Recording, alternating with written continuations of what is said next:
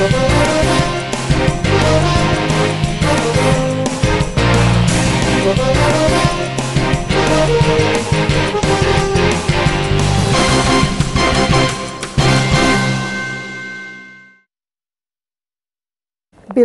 Eid Mubarak to our viewers, and I hope you've had a wonderful time. Time seems to fly.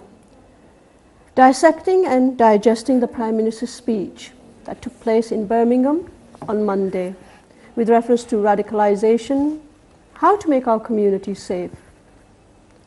The Prime Minister spoke at a school and he talked about British values.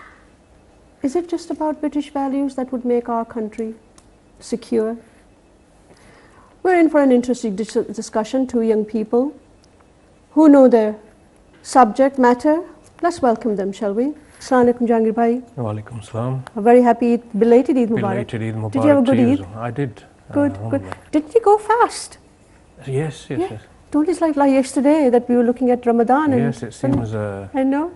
It seems some time ago now. Absolutely. And of course, Raza. Assalamu alaikum, Raza. Raza Nadeem. This is the first time. I hope it will not be the last time. Oh, I sincerely hope so as well. So it's good to have you here. Yeah. We will discuss, we will come back to you and we'll talk about your very famous leader, of course. Jahangir bhai, just help me to understand the speech. Just take me through, to explain what was his speech about. I mean, his opening line was very much about communities living with the British values, how we're going to, if I can just use the words, your inspiring teachers and commitment to British values means you are just achieving outstanding academic success, but you are also building a shared community. I don't find anything wrong with that. Let's put it into context. I think, we just before Cameron came back to power, we had the Counter-Terrorism and Security Bill and Act. And as soon as the Tories got re-elected, they announced new legislation that they're proposing called the Counter-Extremism Bill. And in the build-up, he was basically saying that this is a generational conflict. This is the conflict or struggle of our generation. So there's a big build-up, and he was building it up. And essentially, on Monday, he was justifying what he's about to do. And it wasn't so much a speech, it was more like a political sermon. Yes. 5,564 words. You can't. A bit like a Pakistani politician, which might give you some indication that some Pakistanis had a bit of an input into it. How very interesting. But this speech is nothing new. No, it's not. I want to ask all your viewers and yourself to Google something when you go home tonight. Check out something called the Green Peril. In the 1990s, Reagan and people started this whole idea that the Muslim world was struggling for independence and self-determination. And to justify their intervention and their wars in the Muslim world, they came up, we have to create a new threat, the green threat, to replace the red threat of communism. And that was an ideological struggle. So overseas, it was about showing all these Muslim states that are becoming independent or struggling to become independent are enemies. Now, in the last 2 decades, 3 decades, what they've done, they've now taken that concept of the green peril, an ideological struggle between Islam and Western ideology, and said now there's a threat in Britain. Is this serious? No, this is all serious stuff. I've been researching this stuff for decades, and now the neoconservatives, the people who wrote, this is a typical green peril script. Yes, a neoconservative script, and they've now imported those ideas into an internal threat. The Muslims internally are taking over, they're a threat, their values are alien, and they have the wrong ideas. And what we have to do now is to tame those ideas, criminalize those ideas, stop the Muslims from thinking about freedom, about liberation of the Muslim world, and to also basically stop talking about Islam, and to create a non-political version of Islam, which is submissive, which is subservient, which thinks like the West, and thinks the same things about foreign policy. So this is the context. And actually, the whole thing, although Cameron had a number of themes, one of which was Muslims must stop having conspiracy theories. The Green Peril is actually a conspiracy theory. It's an international Islamist conspiracy theory. And this is what he signed up to. And this is what he and his advisors, whether it's Quilliam Foundation or Henry Jackson or the United States people, they believe in this. They believe in a struggle with the world of Islam. And they are extremists themselves. This is an extreme, and this is the irony, that you could have, you take this script, you compare it to what's been said in the past by other politicians, there's no difference. And he actually says it. He's comparing it to, communist threat, to the fascist threat. But let's be clear. Look, this is nonsense. This is a conspiracy theory. There are no Muslim armies outside the shores of Europe. Yeah, Hitler and the communists had a red army. Hitler had a mighty army as well. The Muslims have no armies facing the West. Yes, there are one or two people who commit atrocities. Are you saying to me that these fears are being organically produced? There's a whole ideology behind it. Yes. There's a whole extreme Christian right-wing ideology behind it, which is generating it. Blair was signed up to that. Cameron was signed up to that. The Quilliam Foundation are signed up to that. Do you know that's exactly what they believe. That's the thing. They say that the biggest trick the devil ever pulled was to convince people he never existed. Yeah. And that's what we find with this too. It's this attack on Muslims is not, it's actually being driven by a very supremacist ideology that says we're better than these Muslims, and Muslims fighting back and demanding their freedom in the Muslim world is seen as a threat. And it's interesting because there's a line in Cameron's speech. He says, and like any extreme doctrine, it is subversive. At its furthest, it seeks to destroy, to invent its own barbaric realm, and it often backs violence to achieve this aim, mostly violence against fellow Muslims who don't subscribe to its sick worldview. He could be talking about the neocons right there. Neocons act like that. They can justify what they've done in the Muslim world. It's not, with all due respect, I'm not looking at it from an academic point of view. It's not a very well-written piece of work. No, it's not. It seems like it's been done rather in a hurry. But there's more to that though. Yeah. Rather than just not being a hurried piece of work, it's woolly because the government, see, the thing is they keep delaying when they're going to launch their strategy on extremism, and the reason is because their language is so poor and they can't explain what they're doing that they have to keep saying, oh, we'll give it in the autumn. We'll do it later, etc. Because if you heard Theresa May, the Home Secretary, she could not explain. She couldn't explain, but also it's the whole thing, which is what is non-violent extremist speech?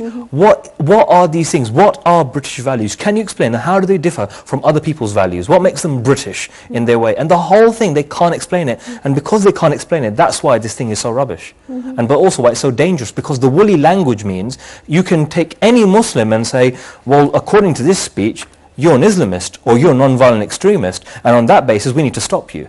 And that's the power of such a woolly speech. So yeah, it's very poorly done, but it's dangerous for that reason. It's extremely dangerous. But with all due respect, you yourself belong to an organization called MPAC. Yes, yeah. And you were mentioned, not you, but your organization was actually mentioned by name. Yes.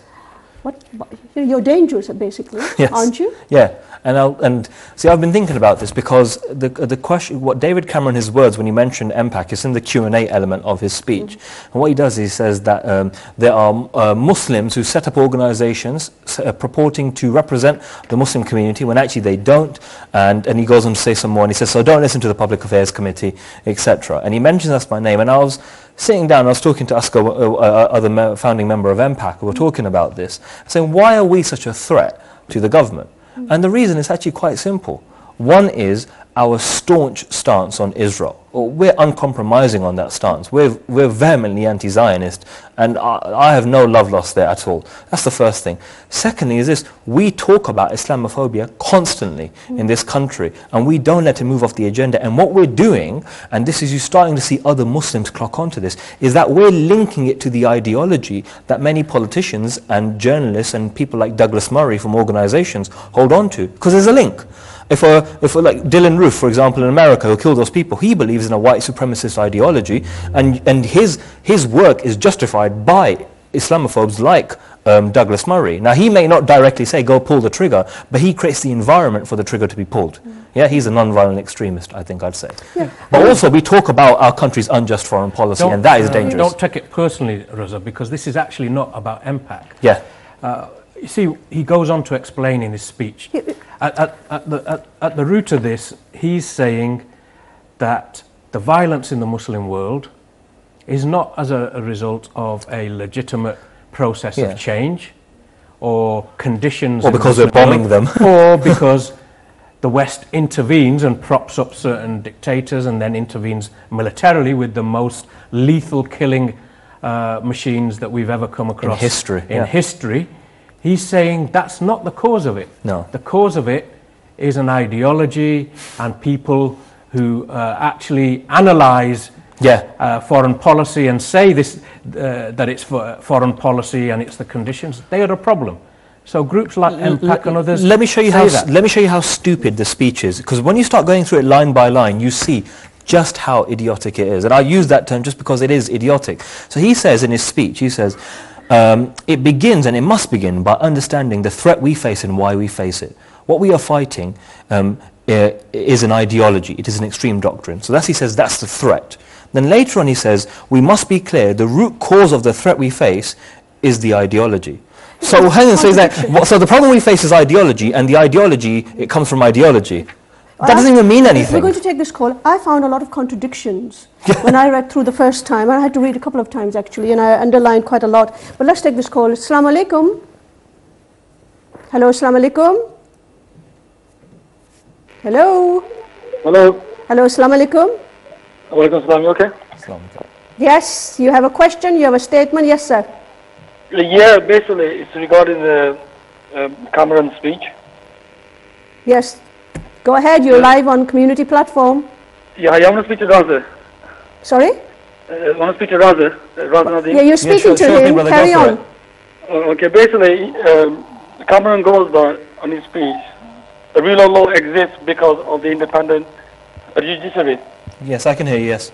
Yeah, so if rule of law exists because of independent judiciary, what about Chilcot inquiry? That's taking far too long for the results. Why doesn't he talk about his homegrown terrorists like Tony Blair? He's the same person that created extremism in the Middle East with Iraq. So before he started to lecture Muslim communities in the UK, he needs to start by looking at himself and his government and bring to justice the people that's caused the massacres like Tony Blair. But see, that's part of the problem, brother, because what I find is, because I agree with you, Tony Blair is a war criminal. There's no hiding from it. And he, you know, when he says, God spoke to me that I need to go to Iraq, that's a bit crazy, you know, and that's extremist Christian, in my opinion. That's what I'd call him. But the reality is that we don't talk about things in that manner in this country. So just today, there's a story about a 19-year-old from Newcastle who had been plotting to kill school children there. And he actually referenced Anders Breivik, the white Christian terrorist from Norway, and he referenced him and said, that's part of the thing, you know, he's inspiring to me. And yet we don't call it a terrorist thing.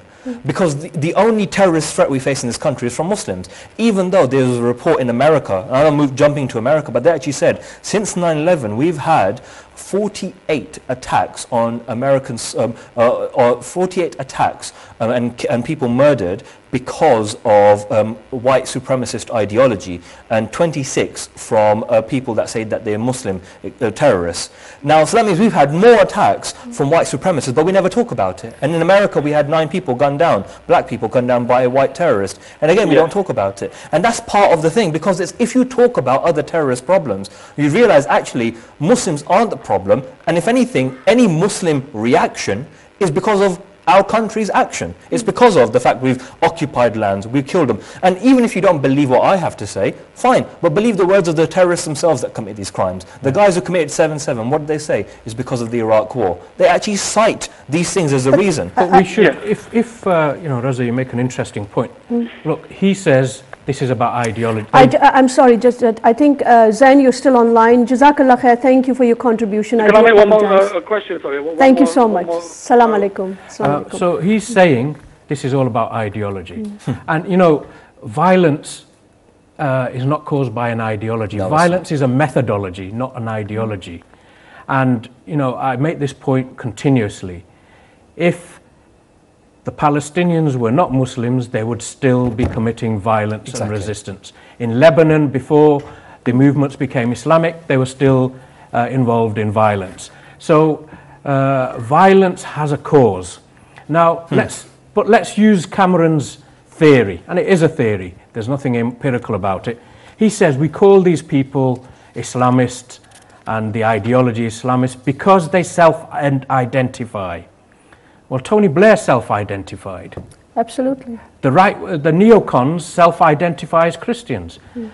The English Defence League, the Britain First. They are white Christians. That's how they see themselves. You know, the BNP. Do you know who was their main architect and fundraiser? Jim Dawson. Yes. A Christian extremist. Look him up.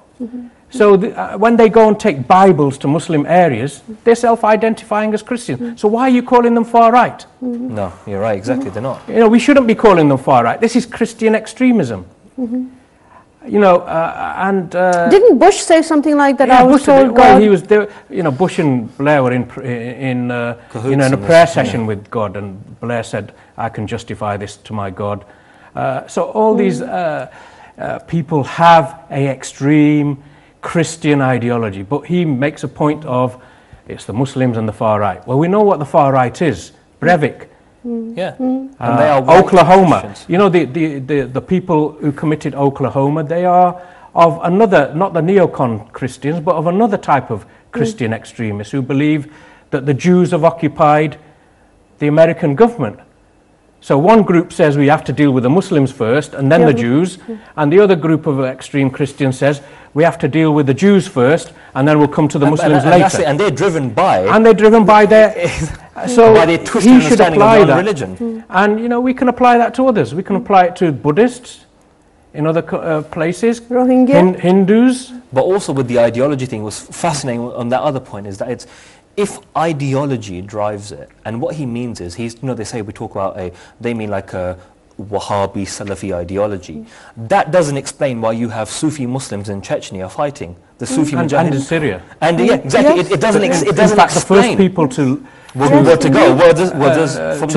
declare jihad in Syria were the Sufis. Now here's the thing, so what ideology is it? The ideology that drives these people is, one is, Islam says, fight against oppression. So the one thing guaranteed, that's what Islam says, but secondly, they want their freedom. And that's the thing. And you're right, even if the Palestinians weren't Muslims, or anyone else, you know, the other people that are fighting for their freedom weren't Muslims, they still use violence. And that isn't to blame them, it's because you've created a social condition where a man feels that the only way that he can have his voice heard or have his freedom is to take up arms. Now that means that that man himself doesn't believe in taking up arms. And that's important. You know, it's the people that use violence, they don't use it as their first means. They are driven to that violence. And even our own security services speak about this on a regular basis, that it's, and the American general as well said that drone strikes create more terrorists than they kill. Yeah, I read that. And you know, if we're talking about violence and ideology and evil ideology, then we need to look at Europe's wars throughout history. They've only been free of violence for the last 50, 60 years. But they're still going in parts of the world and committing violence. So what ideology is driving them? Yeah, exactly. Throughout history. Well, maybe that's But that's the beauty of it, which is you never talk about them. Exactly. In terms of what you say is, that's one individual, that's another individual, that's BNP, that's EDL, that's Douglas Murray, that's him, that's that government. No, but we're not like that. Hang on, we're all the same apparently. Yeah. And when people study Second World War, First World War, this conflict, Spanish Civil War, what do? They look at the political causes. But when it comes to Muslims, It's religious ideology. yeah, because this is a part of the crusading zeal that they've never been able to tame. Yes. And they've never been able to get rid of. And this speech is actually full of that crusading zeal and anti-Muslim rhetoric from the past. Just one example. It's exactly how they used to do it. Another thing to add more weight to what Jahangir is saying, I can't say it better than he can, but just to add more evidence to it. There's a book written by an author called Matthew Carr. It's called Blood and Faith. Talks about how Spain, how Muslims were treated in that part of the world and how horrific it was. And it actually talks about how Christopher Columbus, who set off to find the Americas, what we're often told is it was to help look for new lands. What actually the book documents is part of the driving factor of Christopher Columbus going was to find more means to fight the Muslims at the time. And it's actually very well documented in Matthew Carr's book. And this is a historical thing, and you're right, it's that extremist mindset still exists in so many people today. And they're very clever. What they say is that killer, that shooter in America, that's one lone nut job. They can't all be lone nut jobs. They're linked by an ideology, but they don't want to talk about it because the more you talk about that white supremacist ideology, you start to realize, heck, there's many politicians that follow that same thing too. And this is not new as well. Just it's fascinating that in 1857 we had the first independence movement in India. And they always call it the Indian Mutiny. Yes. You know, Mutiny, yeah. But you know what they did with that, and their historians still to this day, they don't look at the fact that they were occupying and stealing the wealth of another nation as the cause. What they say, if you look at all the books, they say exactly what they're saying now. It was, even though the leader of the movement, the Muslim leader, there were non-Muslim groups as well, was a Sufi. And they say, no, he went to Hajj and he met some Wahhabis there, so this is Wahhabi ideology, and this is their theory of jihad, this is their ideology. It can't be us killing people and taking their land. It's not us. Yeah, it can never be us. This is a convenient get-out that we are not responsible for anything we do in the world. But that's also part of the But aren't Muslims falling into the trap? I mean, I see. I agree. Are Muslims not falling into the trap to actually, but when you talk about Sufism, they're the docile people, if I can use that language. They're the calm, cool and collected. Well, they never used to be. No, but also I don't, not all of them. I know what you mean, but the thing is, look at the Chechen Mujahideen. Exactly, exactly. So are we, we ourselves have not understood the problem. Yes. Have we not, as because Muslims, the propaganda is so great, and they've managed to convince Muslims that the other Muslim is your greatest threat. But also, this is where Muslims and Muslim groups, and I'd say many of our institutions like mosques have failed, because what they do is they don't give Muslims a counter-argument. So imagine you're a young Muslim kid growing up, and all you see around you is Muslims being attacked in the media. So remember, kids born after 9/11/77, constantly attacked. Yeah, Islam being attacked, niqab, halal meat, all this stuff, segregation, all that stuff, yeah, all these issues. And then what they do is they go to their local mosque, and they turn up on a Friday, because most people don't normally go to a mosque otherwise. And even then the khutbah is on an irrelevant topic, not talking about the pressing issues they have at hand. And that kid doesn't have a counter-argument. So what happens is the child now says, all right, these people are saying I'm bad, and my religion is evil, and they keep showing me proof for it, And then on the other side, they're saying Islam is peace, which isn't really countering what the Islamophobes are saying. So the kid then goes, maybe we do have a problem in our faith. We have these bad Muslims that are causing a problem. And that's part of it. It causes an identity crisis, and you end up pointing the finger at yourself, saying there must be something bad about our religion. And even that term, moderate Muslim, it's such a dangerous, loaded term. Yeah, I don't understand what that means. Because if I said to you, I'm a moderate drinker, what that means is that I have to actively moderate my drinking, because if I'm drinking too much, then it goes over the top. So if someone is a moderate Muslim, what that means is that they are actively choosing to only follow elements of their faith. That's what they're saying, because if you follow it too much, then you become an Islamist. That is, and it's so, the term itself I find so racist. The whole thing, which is that you got some good Muslims, you got some bad Muslims. You know, and even that point you mentioned, about how they find it's convenient for them to say, we don't cause extremism and terrorism. It's these people, they follow certain ideologies. That itself is a racist thing, and let me explain why. They think so 30 seconds, we're moving towards a break. They think so highly of themselves that they can't admit that their violence leads to a reaction. And part of that is convenience, they just want to lie, but part of it is a belief that we're superior, that we can't even be bad. And that's part of the problem. And that linked to the ideology. Yeah, and they did that in Africa and wherever they went. They were killing people, but they were making... And they're doing it to this day. But now they just say that we're more civilized. They're not civilized. Yeah. Okay, we're going to take a very short break. Don't go away. Join me back within the next few seconds. Jazakallah khair. Assalamu alaikum. Well, I thought we were... Assalamu alaikum and welcome back to Community Platform. Just before break, of course, the topic is very much dissecting and discussing and also trying to digest the Prime Minister's speech on Monday with reference to radicalisation.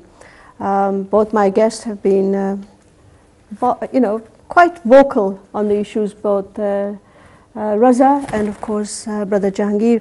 Jahangir Bhai, I just wanted to quote something from Prime Minister's speech. Earlier we said that he doesn't want certain kind of conversation taking place, and here he says, and as we debate these issues, neither should we demonize people of particular backgrounds. And yet the speech is full of contradictions because... But that's exactly what he does. And you know, throughout his speech he's demonized the Muslims. He goes into female genital mutilation, he goes into segregated communities. Forced marriages. You know, and you know, I used to do anti-racism training very early on in my career. And this is the hallmark of a racist speech. Of an anti-Muslim. I'm not racist, but you know what the hallmark, when I used to do that training, people who were racist in the training sessions, their arguments would be illogical and inconsistent. So to undo that, you actually expose the illogical and inconsistency of the argument. So he says we shouldn't be, Muslims shouldn't be doing conspiracy theories. But then he talks about the Trojan hoax, which is a conspiracy. Yeah, and been openly, MPs themselves have found it, saying it's a conspiracy. Then there's another one, you know, he talks about Muslims are, in Bradford and Oldham are living segregated lives. Yeah, well, a lot of white people live in segregated lives. This is the white flight. Yeah, this is how Hitler used to, this concept of ghettos, you know, you don't hear about white ghettos. No, you don't. This concept of ghettos was invented in Nazi Germany, in Warsaw, and it was used for the Jews because people used to live together in communities and they saw them as a threat with alien values, and this is what he's doing. This man has probably, before he became a politician, never even met a Muslim. Let's talk to Kaleem Boulevard from Cage. Assalamu alaikum. Walaikum salam wa rahmatullah. So sorry to keep you waiting. How are you? I'm good, thanks. I'm good. It's always a pleasure to hear Brother Jahangir. Yes, and of course you've got Raza Nadeem from MPAC. Kaleem, your organization, Cage, was actually mentioned by name. You guys are, you know, considered to be rather dangerous and we shouldn't really be talking to you. What was all that about then? Well, I mean, not to one-up your other guest, Raza, but we were the only group mentioned in the speech. Raza got a name shout, but he had to wait for the Q&A. And the fact that he named our two groups, it says a lot about who's being effective in combating and standing up and fighting against the policies that David Cameron, I was going to say Tony Blair, they're so much one of the other now that it's hard to tell the difference. But the policies that David Cameron's bringing in and who are trying to galvanise support from the Muslim community to be confident in our identity and to push back against policies which have no basis in academia, have no basis in actually proof that they work, but are rather going to just cause pain and hurt to our community. You know, your organization, of course, Cage, have been in the limelight for some years now. What are you doing? Have you responded to the Prime Minister's speech in any way? Well, we're looking at legal action to sue the Prime Minister for defamation. He called us extremists, which we feel is a slander on our character. as an organisation, we call for equal justice for all. Now, he might consider that extreme, but it's only extreme if you're extremely idiotic. And the fact of the matter is that David Cameron and his government are taking their lead from people who have no connection with the Muslim community. And that's where they're basing their ideas on what counts as extreme and what doesn't. Sorry. We're also taking the Charity Commission to court today. We won our first hearing against them, and that was a big win for us today. And we've even made a complaint to the UN about the way in which the government and the Charity Commission are behaving. Just help me to understand. You are in the process of taking the Charity Commission to court. Yes. Today we had our first hearing in court against the Charity Commission. Our lawyers were there, their lawyers were there, and we were arguing that they've been overstepping their bounds. They're meant to be an independent, non-political group to make sure that charities, that the money that you give to your charity is going where it's meant to go, and they're overstepping that bound. We feel that they're becoming political. We feel that they're going outside of the bounds of the powers that they've been given. And the judge said that our argument had merit and that it was something that needed to go forward and be debated and argued in court. So that was a really big win for us, and we'll be taking it forward with the Charity Commission. Good. And that's why Cage are a threat, because they don't, when the government attacks them, when they attack people like Kaleem and Muazzam, they don't take it laying down. And that's why there's such a problem, because they don't allow the government to just say anything and establish it as fact. They challenge them. And that's what we need more Muslims doing. And I think it's been quite criminal, actually, I think, of the Muslim community that we've not done more to support Cage when they've been attacked, because it's happening on a regular basis. And what we can't do, we do it all the time as Muslims. What we say is, oh man, they were good guys. It's a shame what happened to them. Well, it's a shame because we didn't do anything. And that's part of the problem. But you know, what this bill is trying to do... I've still got Kaleem online. Kaleem, I'm very grateful. If there's any question that you want to pose to any of our two guys here, go ahead. If there's anything else that you think that you need to say, please go ahead. The time is there. One of the things that I'd like to say to you and to our guests, and hopefully to the Muslims watching, is, you know what, there's been quite a few attempts, and Reza sort of touched on it there. There've been quite a few attempts where the government thought that they could beat us down and silence us. And they tried to arrest Muazzam because they thought that if they took away the figurehead, Cage would collapse. The case against Muazzam was the only thing that collapsed. Cage came out stronger. 2 days later, we were doing a march outside the Home Office with thousands of Muslims saying, give us our Muazzam back. Yeah? They've now tried to besmirch our name and attack us. And we took them to court, and alhamdulillah, we've won the first round. You know, the Muslims, we need to stand up and fight. And when we do, and fight in the metaphorical sense of the word, but we need to stand up and fight, and when we do, inshallah, Allah will grant us the victories. Jazakallah khair for your time, Kaleem. Jazakallah khair, and we wish you well. Assalamu alaikum. The Cage seems to have been at the forefront of a full frontal attack. It's a highly appropriate name, because if this counter-terrorism bill goes through, counter-extremism bill, we will all be in a cage. You will be caged and you won't be able to speak. And, you know, this is dangerous stuff. Broadcasters are going to be targeted. Are you saying that I won't be allowed to do my program? Well, that's exactly what they're proposing. Banning orders, yeah, all you know, that if stuff, you believe that Muslims have false grievances, that there's no such thing as political causes, there's no, wars going on and Muslims are not being killed, and you, as a Muslim, don't feel injustice because that killing is going on, then you have to stop Muslims seeing that stuff. Yeah. No, rather than stop it, we're going to just stop you seeing it or talking about it. And that's what they're going to do. And you know, again, let me just, this is a beautiful inconsistency. That I love destroying racism and, anti-Islamic hatred. So in one part of it, he says that, if they say, yes, I condemn terror, but the kuffar are inferior. Now, the word kuffar is misused by a lot of these neocons.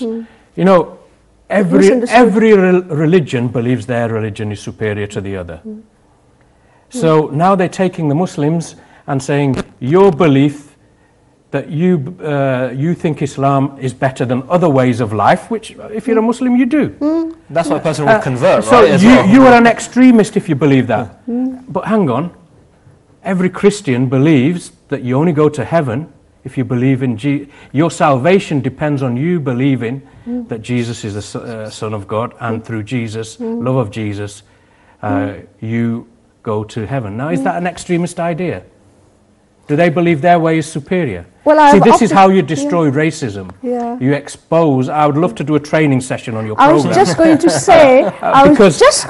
You know, I thought in the early part of my career I'd come away from all that, but it's looking like now we're going to have to launch a new phase where we have to, you know, do anti-Muslim training. I think that's a rather good idea. You might have just given and we me might start with Cameron actually, because he hasn't realised it, but this is a typical. Well, this is important actually. But I think what you've just said is very important, that he has not realised it. No, because I often wonder, he's taking his script from others. Yes, he's taking script. This is important. I actually think you're right. This is, all jokes aside, I think Cameron does need some anti-extremism training, and I'll tell you why.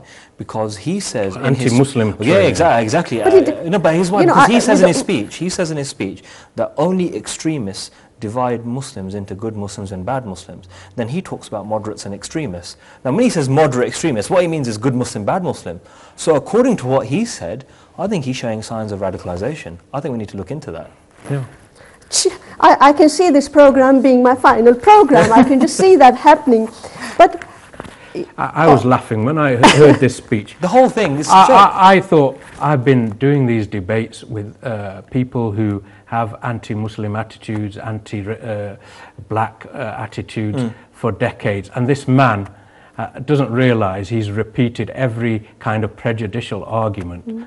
That there is the hallmark of that. Well, I'm interested in and he's our Prime Minister. Yeah, but who's helped to write? I'm intrigued, and I would be very interested if anybody can find out or inform us who's actually helped to write this this speech, because it's full of contradiction. I was at a conference a couple of days ago, and somebody said to me about Islamic human rights. Why would you need Islamic human rights? Why would you need that? And I thought it was a relevant question. I said, well, maybe it's because when policies are unjust, people don't feel happy, they need to go somewhere where they would get justice.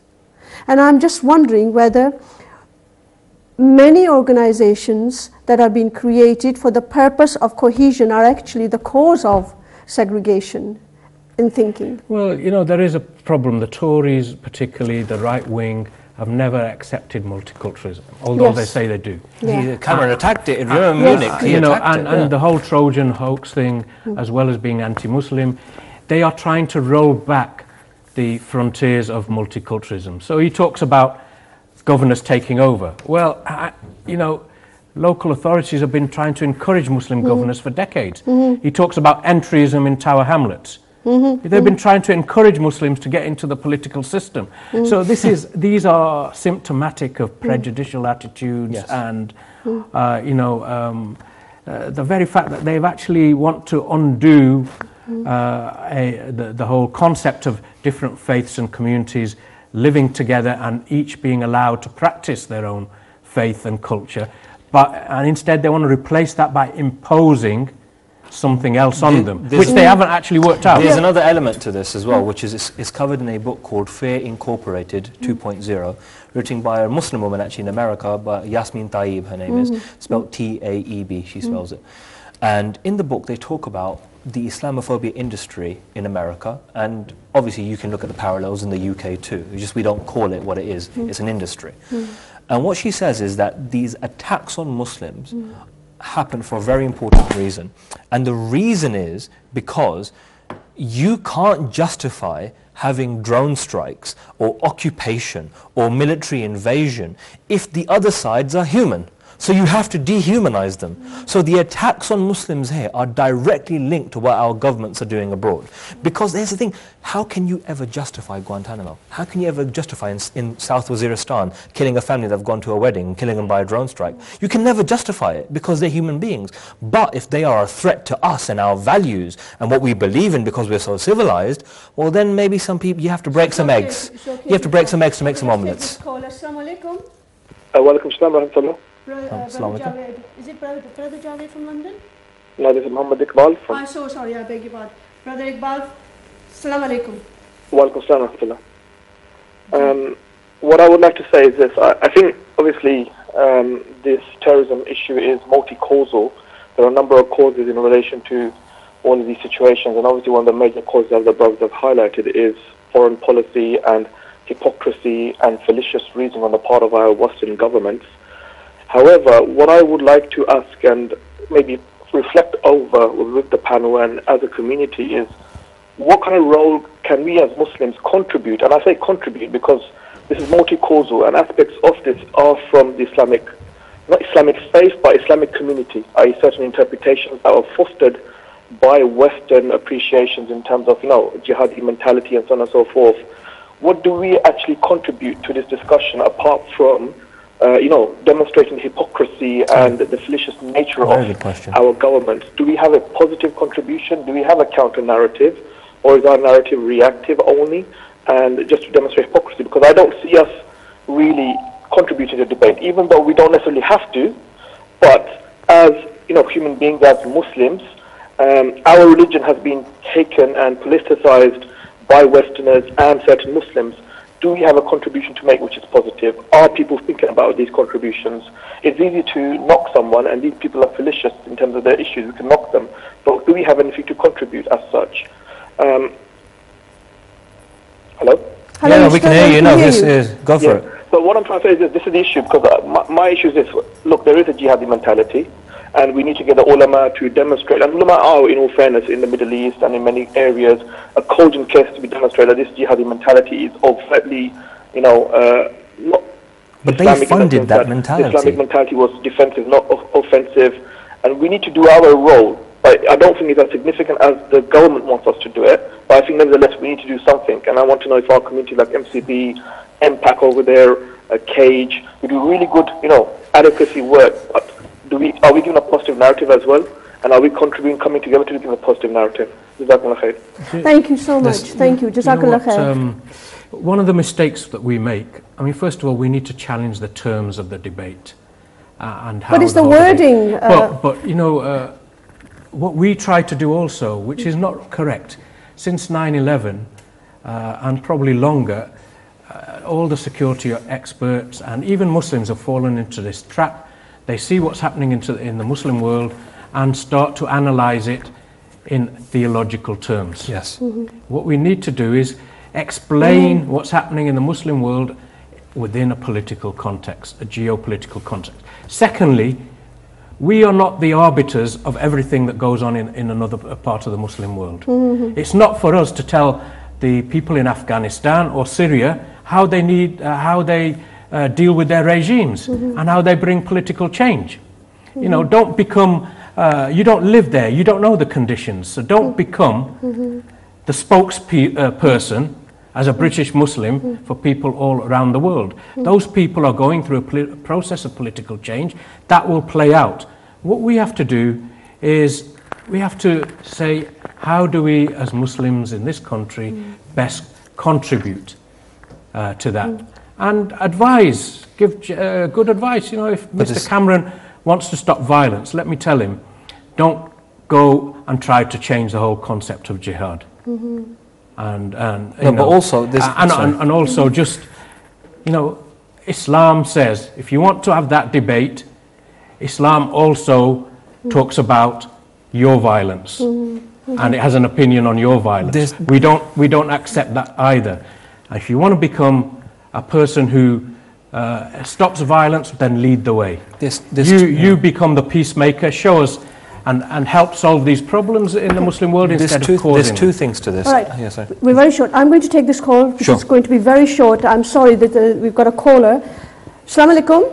Walaikum assalam. Yes, I'm afraid we've only got literally 30 seconds, so go ahead, sir. Well, I just wanted to raise some points about what you're saying. I've only just turned on the program, so I'm not able to contribute properly. But what I would suggest is that the narrative that we're speaking from is entirely flawed. The reason we're even mentioning Islam or Islamization and jihadis and all these terms is because we've been forced to do so in this country, but the actual narrative is that the geopolitical situation that arose in the Middle East are entirely responsible for Muslims in that part of the world being involved in violence. So why can we not revise this whole narrative that we can constantly talk about and actually pinpoint the exact problems which are geopolitical and have basically come about because of economic hardships in that particular region? Thank you very much. Jazakallah khair. Thank you. Interesting. I'm so sorry, we're really running out of time, so I'm going to give you 15 seconds each for the last. Sure thing. For Muslims, for us to have any impact, going back to Muhammad Iqbal's question is what the brother mentioned, for us to have impact there's a couple of things. One thing is we need to stop apologizing. This is not our problem. We haven't caused terrorism. We're the victims of terrorism. And we need to have that mindset, be less apologetic. And secondly, if you want to change our condition in this country and around the world, Muslims that actually care and genuinely want to do something, like Kaleem said, if you have faith in God and think we want to do something, then organize. And organizing doesn't mean having an office and lots of people and lots of money. That's part of it. But what you need to do is sit down with people and say, how can we change our condition? And the second we ask that question, rather than say, I hope someone does it, when we do it ourselves, you see how our condition changes. Literally 5 seconds, because he's eaten into your time. Well, I think we need to take this whole extremism bill very seriously as a community. Otherwise, we will be silenced. We will not be allowed to speak. And we will not be able to educate and inform people in this country and deal with the conditions. Thank you so much. I'm so grateful for you, once again allowing us in your homes. Raza, thank you so much for coming such a long way. Jahangir Bhai, as usual, Jazakallah khair. Very grateful. Seriously think about it. What can we do within the law? We have to remain within the law. And yes, of course, but it's how do we educate ourselves. Jazakallah khair, look after yourself. Join me again next week. Until then, look after yourself and your neighbor, whoever they may be. Assalamu alaikum.